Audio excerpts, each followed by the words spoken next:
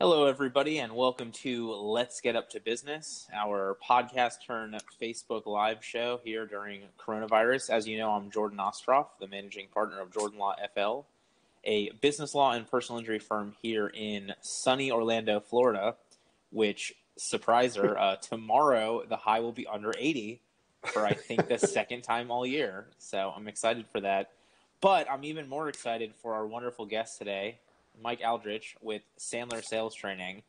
So we had the opportunity, and by we I mean most of us at Jordan Law, to actually go and have Mike give us a 2-hour presentation on everything they do. So I can definitively tell you, Mike has some amazing information, and I'm very excited that he's willing to join us here for the 24 hours to improving your business's growth and sales chit-chat.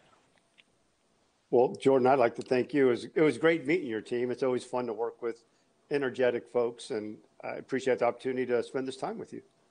Wonderful. So right off the bat, if anybody's listening who knows they need sales training, which is probably everybody, because I think that's the area that is the easiest way to make more money, is closing more of the leads that you're already getting. How do they get in touch with you?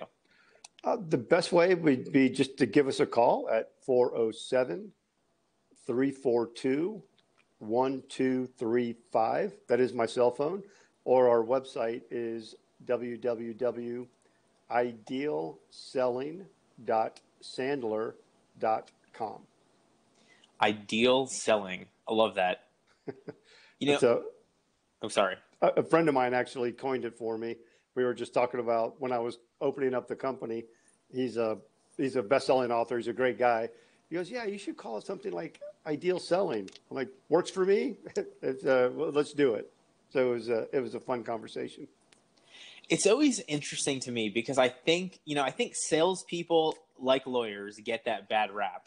But when you really dive down into it, and when you really are backing a product or backing a service that you truly believe in, there's so much amazingness that you can do and so much value you can provide by doing all this stuff. I mean, is that the experience that you see? Without a doubt.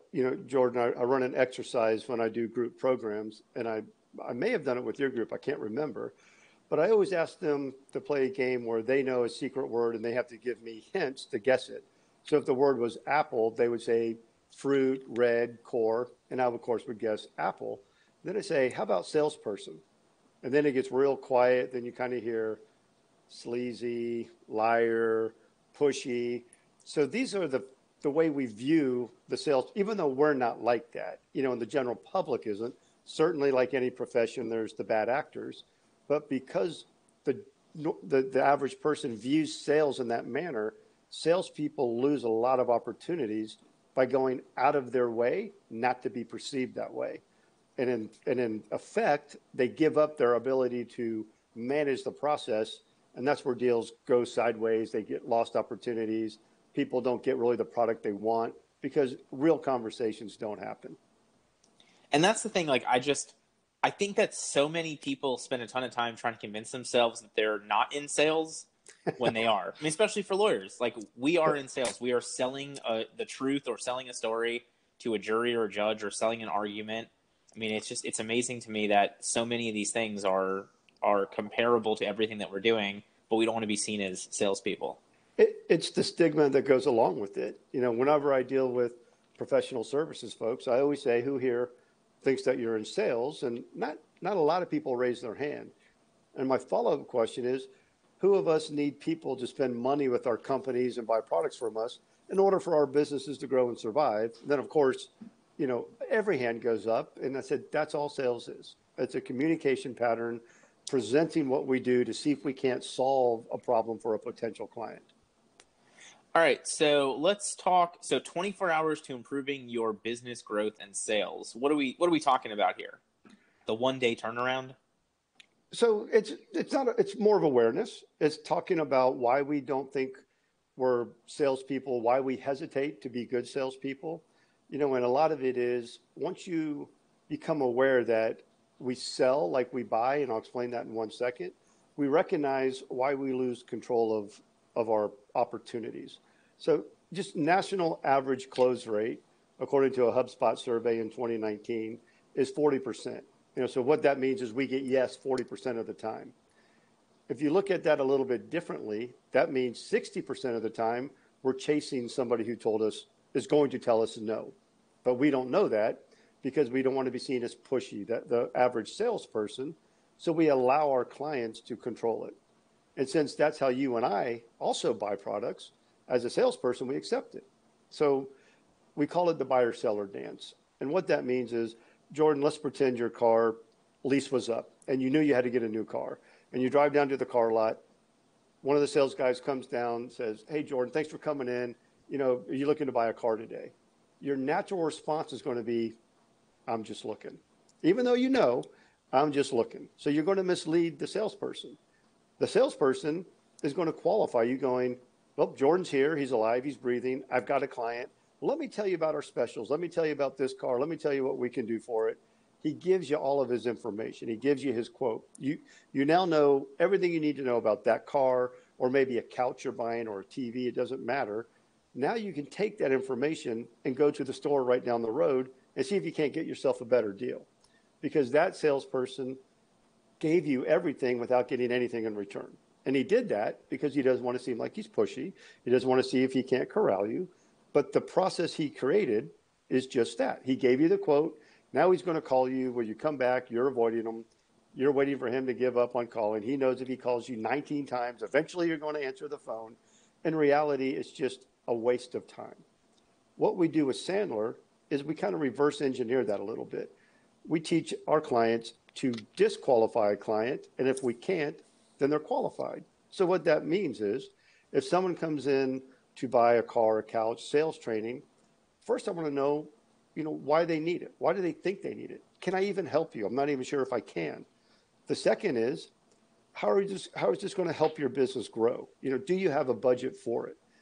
If it does, then we'll go on to the next stage. So before I'll give a fulfillment or a quote, I'm going to know that, yes, I can help you. And if I can't, I'll try to get you in touch with somebody who can help you.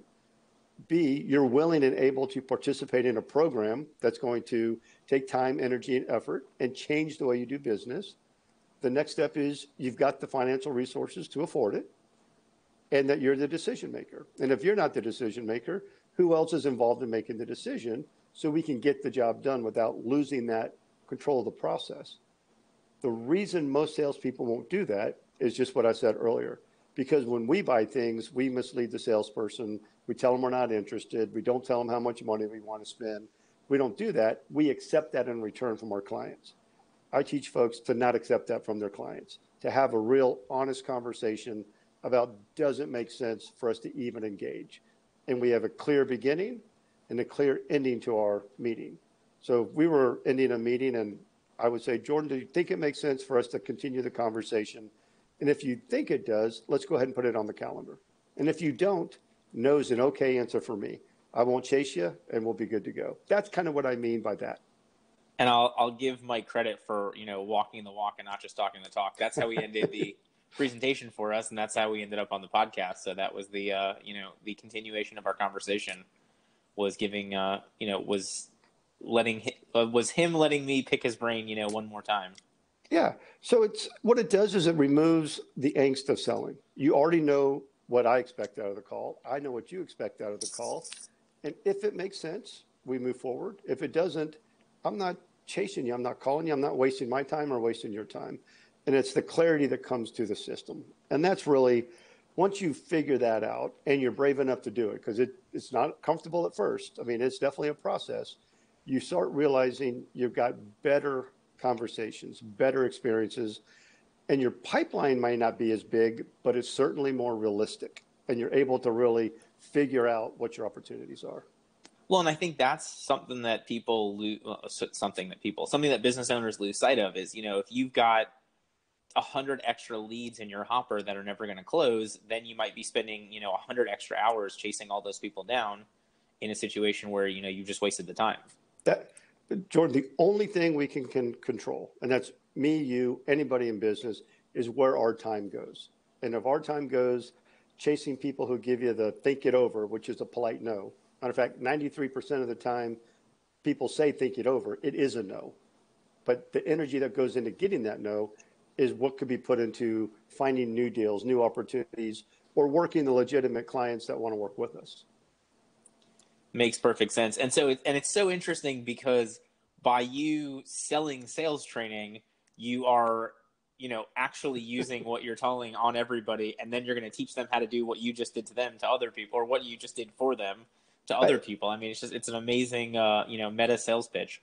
It is, the thing that sets Sandler apart from almost any other national sales company is we're also salespeople. We don't sell it and then somebody else comes in and trains it. I sell it, the guys who work with me sell it, and we all collectively train it. So we do walk the walk. And it's interesting because when we talk about an upfront contract, which, is what you and I had when I said, no's okay, let's just do this and see if it makes sense. Some will say, I don't know if that'll work. And then I'll remind them that's the exact conversation I had with them. The kind of light bulbs go off and it starts happening. So if I don't do it, I won't train it. If I don't, teach it, then it's not in my wheelhouse. But we are walking the walk and living proof of it. So let me go through this a little bit, chronologically. So I think the beginning of all this is having that product and having that service that you believe in. I think that none of this is going to overcome that problem. Am I correct in there? Right. You have to have, so within the theories of sales, if you don't believe in your product or the company you work for, you're already off to a bad start because you can't fake sincerity. So you've got to have something you believe in. All right. So we've got that, great business owner that has a great business or working towards it, but truly believes in it. And then, what you're talking about here with that upfront contract, I mean, that starts from the very first interaction, that first phone call, that first client meeting. I mean, whatever it is along there, right? The upfront contract is the very first conversation you and I had. And then we do it again at the end of the meeting so that we have clarity for the next meeting. So an upfront contract will happen a lot throughout the process, gaining consent between both of us, and it's always, an example would be just to pretend this is our first meeting. I'd say, Jordan, you and I had agreed to get together for half an hour. Jordan, you still have that half an hour in your calendar? I do. Excellent. Jordan, Wendy referred us together to have a conversation, and I know we have to get to know each other. So today, Jordan, for me, all I want to do is get to know you, your company a little bit better, have you the opportunity to get to know Sandler and what we do. And at the end of our time, we're going to have a decision to make together. Yes means you're not going to sign a contract with me today. It means it makes sense for us to get to know each other more, build out a program. Jordan, the other option is no, and I want you to know you're not going to hurt my feelings. No's are the second best answer I can get. It means I'm not chasing you. You're not avoiding me. We're both, responsible adults, and that's okay. The third one is let me think it over, or maybe. That's mostly a polite no. And that's when I am going to chase you and you're going to avoid me. So if we could just stick with yes or no and whatever makes sense, you and I will do that together. Does that sound like a fair option? It does. And then just to break character, how it makes so much sense, but and obviously I think that's what people are paying for, is that how do you internally get to truly believing that no is the second best answer? I mean, it changes our whole upbringing. Yep. It's very, very, very tough. And there's a lot of psychology around it. And part of that, just our training is not one and done. We do reinforcement training. It's weekly. So it takes a lot of the trainers and I reinforcing it with the team. And then they're going to hear other people doing it and having success. But you have to realize the aha moments that come with it, that if you still want to chase people that are going to give you a no 3 months down the road, you can do it, but you'll realize that it's a no any way you look at it. So it's not easy. I tell everybody when they join us, this is not easy. I'm going to push you into ways that are not comfortable for you, but then suddenly the light bulb will go off and it will be comfortable. I got an email from a client that finally did cold call prospecting in a technique that we teach that is no pressure. She said, I am so pumped. I just did it. I had 2 great conversations. May not be a deal, but man, the talk we had, we learned about each other. She goes, this is awesome. And then she hung up. And that's where people start getting the clarity. It doesn't have to be hard. It doesn't have to be demeaning. It can be positive. Yeah. And and to echo what you're talking about before, I mean, I always think the worst answer is, yeah, no problem. I'll hire you guys next Thursday or whatever it is. And then, that call never comes, no call gets returned, no nothing. But I understand from the client side, I mean, you have the same awkwardness in that moment of nobody wants to say, "Hey, I can't afford it," or "I don't think you're worth the money," or whatever the no is. Yeah. Well, the difference is you're giving them permission. They don't have to necessarily tell you why they're saying no. I never ask. I said, if the no's okay. And I have people tell me, Mike, nice to meet you. It seems interesting. Doesn't feel right for me. And you can't get upset with it. It's, hey, no problem. Look forward to, maybe seeing you around town. Anything we can ever do to help each other. Oh, now we know. So it's a little bit odd, and it's really hard to do it, because to look at somebody and say, you can tell me no, and that's all right, which is counterintuitive and not what we were raised to do. But when you see the level of anxiety go down from your potential client, that, okay, well, I guess we can just have a conversation. That's where the magic starts happening. Yeah, it's like a relationship. You have those people that don't want to break up with somebody, so they just ghost them, and then you're like, all right, so this person thinking like you're dead for 3 weeks, you think that was a better solution than just saying, hey, look, I don't think we're the right fit.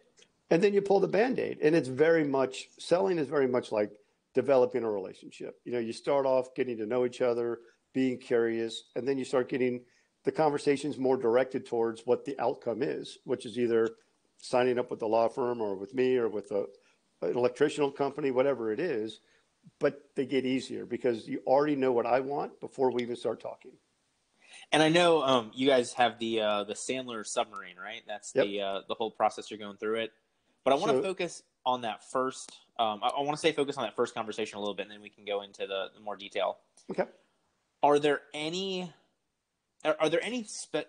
specific things, or what are the most common things that you need to do in that first chat, other than the upfront contract, or in addition to the upfront contract?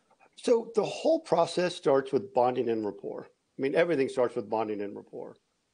In traditional sales, it's not really genuine bonding and rapport. We all know that people buy from people they like and who are like them. There's no secret to that. The secret is, how do you make that connection? And the average salesperson will walk into someone's office and see a picture of deep sea fishing, and suddenly I'm a deep sea fisherman. Oh, I love deep sea fishing. That's false rapport. And then if you remember the buyer seller dance, the first thing a client does is pretend like we're not even interested in the product. So we're beginning a traditional conversation. I'm pretending I don't need or want your product, and you're pretending you like my hobby. We're just off to a bad start. Real bonding and rapport has to do with the elements of communication. The words we say, tonality, body language. It has to do with active listening. It has to do with matching and mirroring. It has to do with being genuinely curious about the person and getting them to respond to us. So the average salesperson talks 70% of the time. The client talks 30%. We flip that around. I want my client talking at least 70% of the time. I want to gather the information. I want to know if I can help them. And that makes a good conversation for them, because everybody's favorite topic is ourselves, our business. But it's genuine. So I'm not faking like I like fishing or motorcycles or anything of that nature. I'm sincere in getting this relationship with you going. And that's what really lowers the first barrier. See, I think that's what I love about the podcast is I always try to speak as little as possible and listen as much as I can. And it's easier. I mean, like, I don't have to prepare for this. You're the expert. I'm just curious as to what the next follow-up question is based upon what you're talking about. That's the same thing with the Sandler sales process. It is easier because the client's doing not most of the work, but most of the sharing. So the more information I can gather, the better I can help you or your client, because I understand, or I can say, I'm not the right guy for you. And I've done that. I've had folks come, and what they really need is marketing help. And I'll tell them, said, I honestly can't help you as much as you've heard great things about, Sandler. Let me introduce you to some people I know in marketing, and then maybe we can reconnect down the road. That's rare that people would do that. So do we have enough time to go through that submarine pretty quickly, or? Yep. So, okay. So a lot of companies talk about having a common language. We hear that a lot in businesses and sales organizations. But the reality is, if you dig into what the common language is, it's not there. The submarine is the common language we can put in.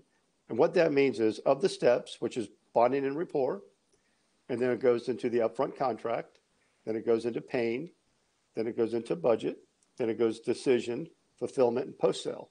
That's the common language. So if I'm debriefing a meeting I had with someone, I can sit down and say, did I do a good job with pain?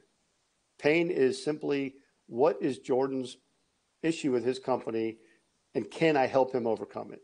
If the answer to that is yes, we move on to the next step. If the answer is no, then we don't. But it's a defined step. So I can sit down and say, I didn't do a good job of uncovering pain. I could do better. So then I go backwards to the upfront contract. I didn't set up a good enough upfront contract with Jordan because I didn't tell him I was going to ask him some tough questions. So the common language allows you to debrief yourself as a sales manager with this team. Average sales manager says, hey, Jordan, how's it going with the ABC company? Going great. They've got it into the boss. They're going to come back with an answer. That doesn't really mean anything. A sales manager who goes through our program would say, hey, Jordan, what stage in the submarine are you with the ABC deal? Well, I'm in budget. Great. Tell me about budget, because it means something. They have to say, well, they've got during the pain step, we uncovered $800,000 worth of money that they're losing. They've got a budget of about $40,000, which means that we can put together a program for them. And that's where we're getting to the next step, which is decision. So each step of the submarine has defined actions, techniques, and outcomes supported by the upfront contract. And bond and rapport is obviously laced all the way through it. So it's really, that's the process. And each of those happen in a sequence for a reason. So a traditional salesperson will give a quote right after they meet you. And then that's why you never get your client on the phone again. You don't get a fulfillment stage or a quote from me until stage 6, after I know who you are. Can I help you? Do you have a pain I can solve? Do you have the money in order to invest? Are you willing to invest that, plus the energy and resource to learn the program? Other than yourself, who's in the decision-making process, let's have the fulfillment stage. That's kind of the way the submarine works. So I want to go into a little bit more detail there. Yeah. So, it's interesting because you are taking people through the process and then teaching them to take other people through the process. So when you're hearing pain points, I mean, obviously you're talking mostly to business owners or sales managers at larger businesses or whatever it is along those lines. What do you see to be the most common pain points that you are able to help? So the most common are proposals that don't go anywhere because we keep getting think it overs and they sit in our pipeline forever, or they go to the competition to validate a competition's deal or to use that to get a cheaper deal. Just taking too long to close deals because we keep getting, let me think it over, call me back next week, that meeting gets canceled. Discounting too much. I mean, there's always going to be some level of that, but salespeople generally, when they get pushed back on price, go right to discounting. Well, this is not my best price. Let me see what we can do. So conceding to the client without ever getting anything in return. So once you turn that around and you start having real conversations, that's where the power comes to understanding what that's going to be. I mean, there's always other aspects of it, but those are typically the sales pain points. So if a client says to me, I'm discounting way too much to get a deal, that's one pain point. Or it's taking me forever to get a proposal into a decision step. That's 2 pain points. And there could be 3. So I would go back and say, Jordan, you mentioned you're discounting too much. Can you tell me a little bit more about that? And then they're going to share. And then there's a sequence we go down of about 8 questions that will help understand what that really means. And at the end of it, I'm okay with 5% discounting, but my team seems to be hovering around 15, and that's costing me $10,000 a deal, and I do 10 deals a month. So I got a $100,000 problem I'm not happy about. Now we're monetizing what his problem is. You said deal, and I said, you also mentioned that your deals are taking too long to close. Tell me some more about that. Same process, and we figure out what that is. So in theory, in that role play, that client had a $100,000 discount problem that he didn't like. Over a year, that's $1.1 million. I certainly can put together a program for him for a whole lot less than that. But our process you're still going to have that element, but you're more in control of it. Yeah, it's so interesting to me because I was reading this thing and I'm fascinated by McDonald's, not from the standpoint of actually eating their food, from the standpoint of how they run their business. Because at its core, McDonald's really just has a process. You're not going to McDonald's for a great hamburger. You're going because you'll get a similar hamburger everywhere, and you'll get it quick and you'll get it cheap. And so when you look at like a Big Mac, they know what the bun costs, what the cheese costs, what the lettuce, what all those things are, and how to work the price around there if it's going to be a loss leader or whatnot. When you talk about a professional service, it's so much harder to do that because it's not so clear on the individual stuff. And then even on mid-sized companies that sell products, if you buy 1,000,000 widgets from them, they can now go back and get a better rate on widgets. So it's so funny to talk about price from the standpoint of nobody really knows what anything actually costs. Yeah, and I know we always think price is the problem, but really price rarely is the problem. It's because we're not controlling the process that we let price become the issue. But if you're really understanding, what the problem is, and the understanding I can convince you that my solution is going to fix that problem, then price becomes secondary. We use the word pain because when people start realizing that their $100,000 problem really is a $1.1 million problem because it's not just 1 month, it's month over month over month, and maybe it's been going on for 2 years. Business owners very rarely look under the hood that deeply because they don't want to know. They don't want to get to that level. Our process brings it to the forefront, and we can help or we can't. So correct me if I'm wrong, I don't want to put words in your mouth. So you're saying price usually isn't the problem. Is that from the standpoint of because you're explaining to them the value, you're explaining to them the full cost of not going with you? Yep. So, and it really shouldn't be a problem in any process. It's because we give price up so quickly, the client has no idea what their service would be in traditional sales. In our sales, once a business owner realizes that his $1,000 deal issue is really times 10 because he's doing 10 times a month, times 12 months, times the last 2 years, that's a lot of money. And you'll see them realizing this as the conversation. Now, the flip side is true too. If a business owner tells me I do 10 deals a month, I'm fine with 5% discounting, we hover around 6. My response would be, how do you feel like I can help you? Because it sounds like you're right where you need to be. And sometimes I don't know if you can or not. I just wanted to learn more. Fair enough. Now we know, probably can't help you, but let's talk about it. Maybe just something you want to know more about or interest, and you got to be okay with that. But I'll leave that meeting knowing that I'm not calling that particular person back because we parted friends. And if I interested in him enough, he'll call me and maybe we'll do something, maybe we won't. But price is only the issue when they don't understand how you're going to help them solve that problem. But once they see that, it's different. It's just to jump back. If you go to the doctor with kidney stones, are you going to ask him what it costs to get that kidney stone fixed? Or are you going to say, just fix the kidney stone? It hurts like hell. It's the same thing in business. If the real pain is there, and I know if I can fix it for a reasonable budget and the upside is there, I'm doing it. Yeah, I think your colleague, used the aspirin analogy when we were there. That made so much sense. I may not buy 100 aspirin at Costco for $3, but if I'm about to go into a meeting with a splitting headache, I might spend $100 on the one pill. Yeah, because it's immediate and it's right there in front of you. So it's a discovery process. And I owned before I owned this, I owned another business, and I can reflect on that company, and I can see how things could have been differently if I knew about this particular process, but also how much I lied to myself about how much trouble I was in 08, 09. I owned a cabinetry company in 2008, 2009. Not a great place to be when, the world shut down. But I creatively hid my biggest problems because I didn't want to admit it. I didn't want to look at it. I wanted to try to survive. Lots of business owners are like that. But once the light shined on it, they either have to deal with it or not, but at least they know. So I think that's a perfect segue into the next thing. So we're talking about, these 24 hours, this thing to be aware of. What can business owners be doing right now? I mean, obviously reach out to you, put that on the list. Yeah. So there's different programs we have depending upon what they want to do. So if they want to really, so I'm going to segue into another program we have called Leadership for Organizational Excellence. That's for business owners that the business has taken control of them.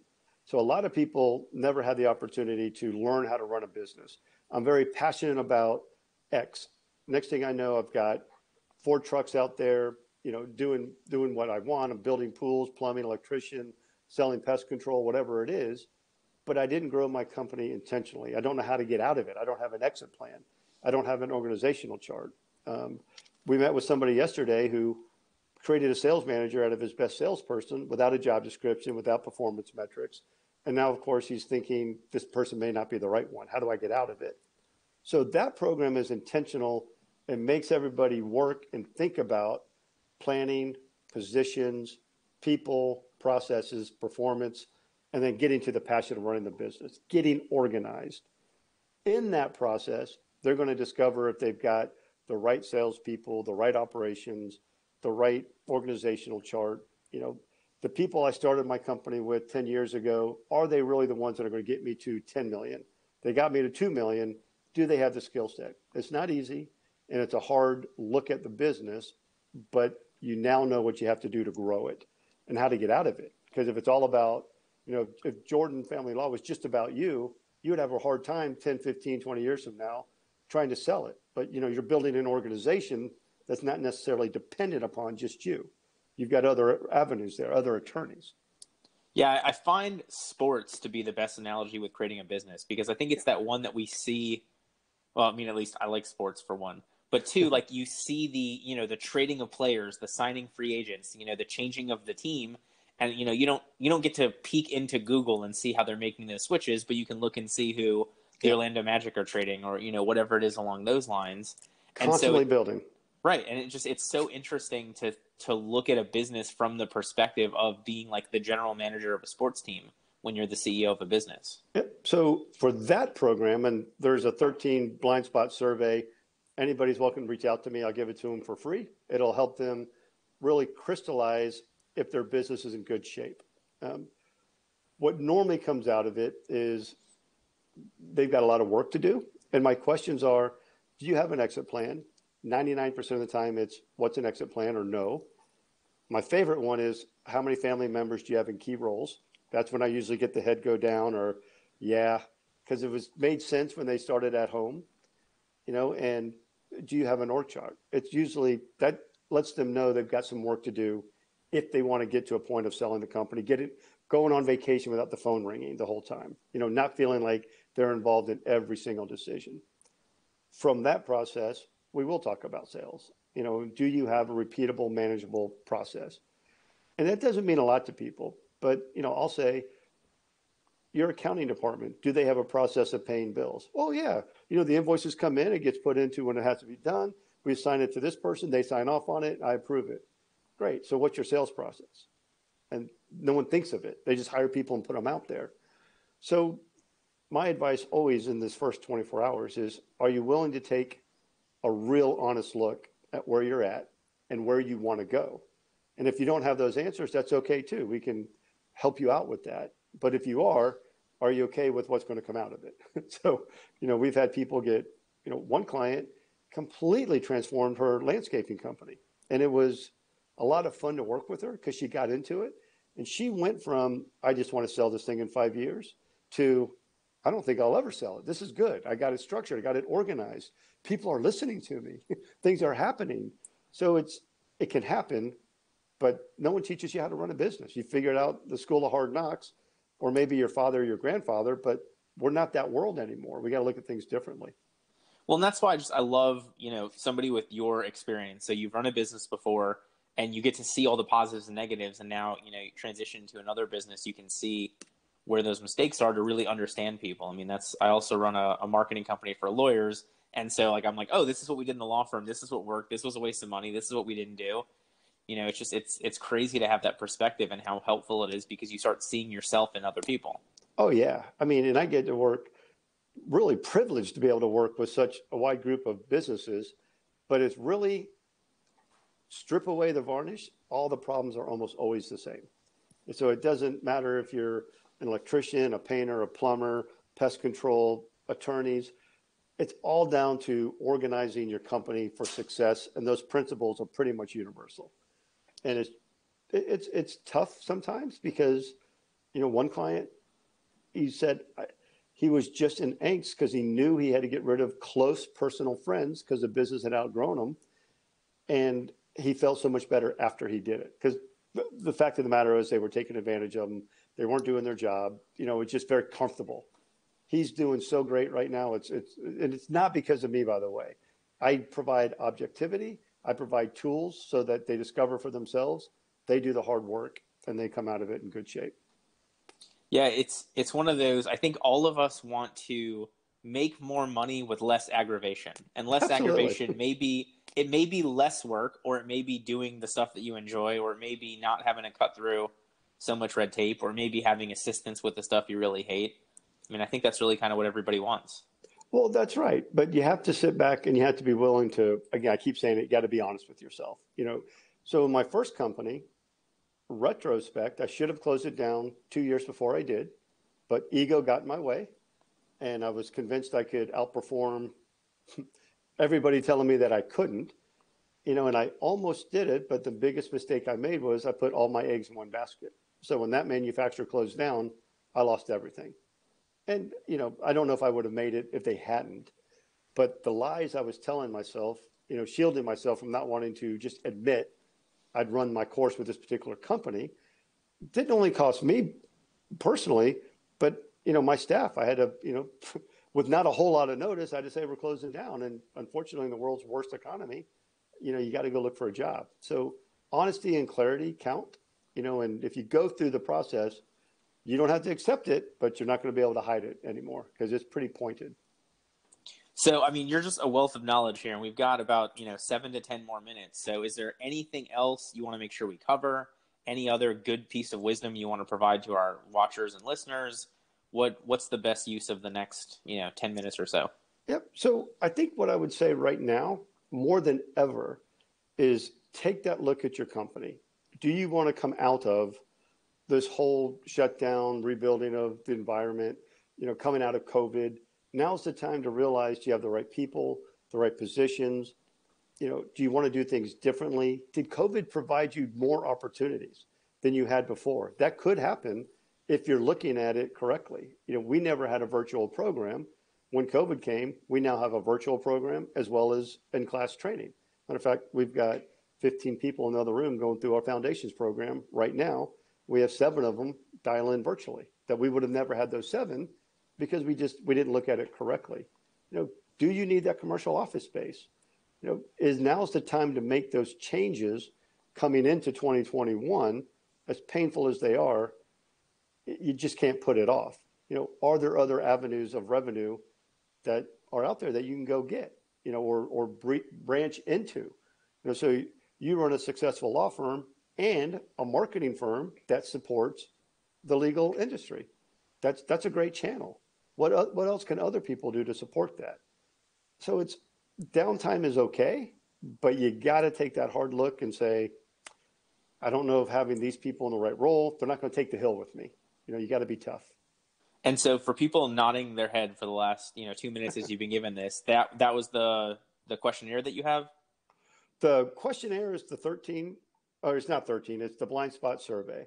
So it covers about 14 areas from always be recruiting, is your company's mission ingrained in your culture of your business? Does everybody know what it is?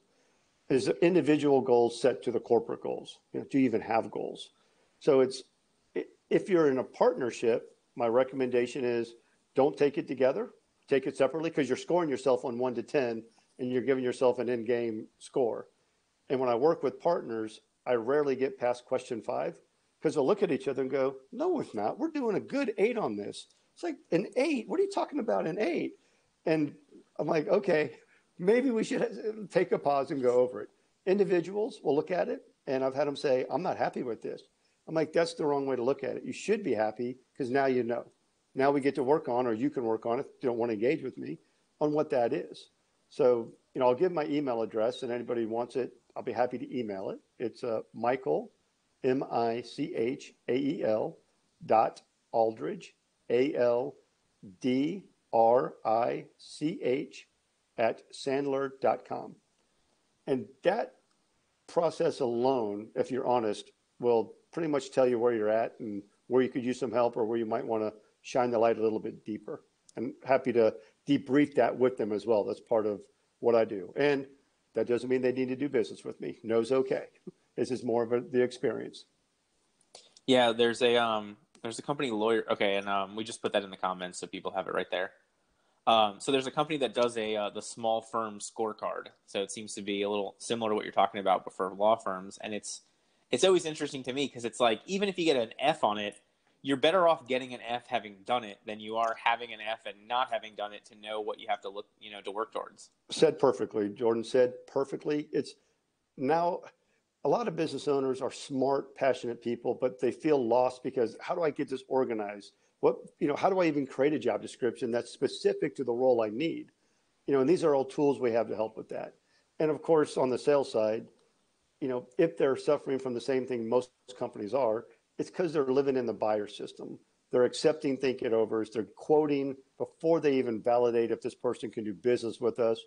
They don't believe in their pipeline because it's big. Maybe it looks great, but they're only getting 35 to 40% of it. So all of that is frustrating for business owners. And that's where, it's dynamic when you see that change and you see what happens. So so there's really two separate programs, but the organizational excellence one is really helped a lot of companies just get some clarity and a plan. The sales, five, maybe six of our clients last year won President's Award for the companies that had that award. And they stood up and said, hey, I wouldn't have done it, if I didn't understand what the value was of having a sales system. I don't take credit. They do all the work. My job is to teach them the techniques, role play, reinforce, hold them accountable, which we do, but they've got to have, the guts to go out there and do something different that differentiates them from everybody else selling their product. Makes perfect sense. All right, so then let me pick your brain one last time, something sort of related, sort of different. So we try to end these all kind of the same way. If somebody's watched this for the last 40-something minutes and takes nothing away from this except this one last key thing, the one most important takeaway, the biggest piece of advice that you want to give to as many business owners as possible, what is it? Whoa, good question, Jordan. Thank you. So that's why we save it for the last one, right? Yeah. So from the sales part, when I talked about the upfront contract and kind of did a little role play with you, it's the single best thing I could tell any salesperson to do. Set the expectation, set what you want, understand what your client wants, and end the meeting with a definitive next step. Don't take a think it over. Don't take a smoke screen, because all it is going to suck up all your time and inflate your pipeline. On the business side, my honest answer is close your eyes and think hard. You already know what the issues are. You're just avoiding them because we don't want to deal with them. Take the survey. Happy to review it with you, or you can do it yourself. But the things that you're hesitating to do the most, it may be getting rid of a family member or an employee's been with you for a long time that is no longer effective or able to get you where you want to go. They always know it. All I do is bring objectivity and don't let them deny it any longer. But it's honest and clarity. Those two things should be a mantra. There we go. Thank you so much for joining us today. Nope, Jordan, thank you for the invite. This was a lot of fun. I appreciate it. And so we have your email address down here. We have the website. Can you just give us the phone number one more time so people don't have to scroll back? Yep, it's area code 407-342-1235. That is my personal cell phone, so it'll come right to me. All right. Thank you again. Jordan, thank you. This was fantastic.